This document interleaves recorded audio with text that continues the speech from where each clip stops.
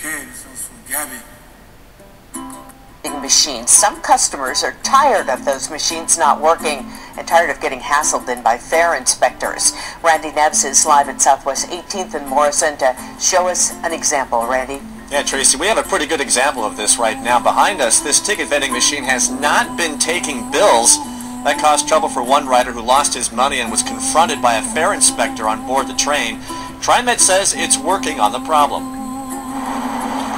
As Trimet races to get max fare machines working, it's challenging, some days more challenging than others. Customers face daily challenges trying to coax tickets and avoid getting in trouble with fare inspectors.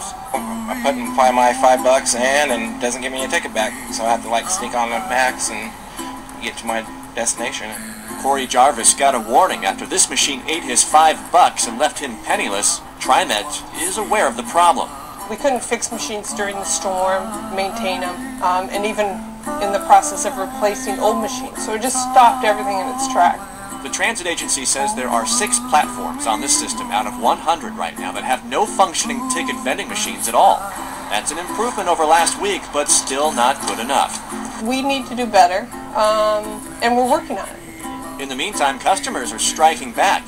With his website, trimetdown.com, Hadley Price is getting public help tracking broken machines.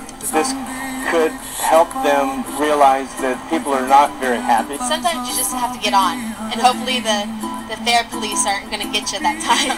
Trimet says it will warn first-time offenders who don't have proof of fare due to a broken machine. It's also working to phase in brand new, more reliable high-tech machines. Welcome to Trimet. Whether it's glitchy software or jammed coins crippling these 20-year-old machines, Trimet is anxious to close the door on this controversy. As Trimet catches up with maintenance on machines like this and installs the brand new high-tech card-only machines, it is asking riders to buy multiple tickets ahead of time to avoid any problems. Back to you. Well, let's hope it gets fixed.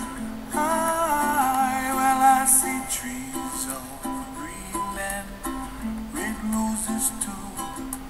I'll watch them bloom for me and you, and I think to myself,